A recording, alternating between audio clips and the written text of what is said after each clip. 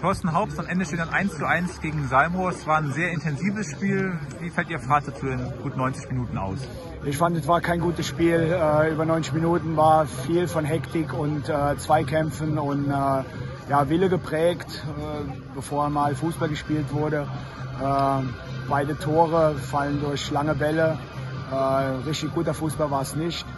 Beide Mannschaften wollten nicht verlieren, wollten hier gewinnen. Und leider war zu viel Hektik im Spiel als einen guten Fußball. Sie lagen 1:0 in Führung, haben am Ende versucht, die 0 zu halten. Ist leider schief gegangen. Was wurde dann nicht richtig gemacht? Oder war es eine Frage der Zeit, dass noch der Ausgleich fällt? Oder wer hätte es heute mehr verdient gehabt? Naja, ich finde nicht, dass Salmrohr so viele Chancen hatte. Ich glaube, an Chancen war Pari, wenn nicht vielleicht durch den Schuss von Sebastian, ein Stück weit wie vorne. Aber so habe ich jetzt nicht gesehen, dass Salmrohr sich da eine Masse an Chancen hier daheim erspielt hat. Von der Seite her ist das Unentschieden vielleicht so gerecht. Janik Jürgen musste mit einer schweren Kopfverletzung runter, sah nach einer Gehirnerschütterung aus. Beide Spieler gingen zum Ball. Wie haben Sie die Situation gesehen? Für mich ganz klar eine Situation, dass der Stürmer sieht, er kommt nicht rein und springt trotzdem noch rein.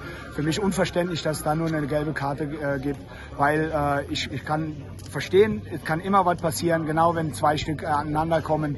Aber in dem Moment hat man ganz klar gesehen, dass er wusste, dass er zu spät kommt. Und dann noch da reinzugehen, fand ich unfair in dem Moment. Und ja, leider ist der Janik im Krankenhaus. Wir wünschen ihm alles Gute. Wir hoffen, dass er vielleicht gleich noch rauskommt und dass wir hören, wie es ihm geht. Ich hoffe, dass es ihm gut geht.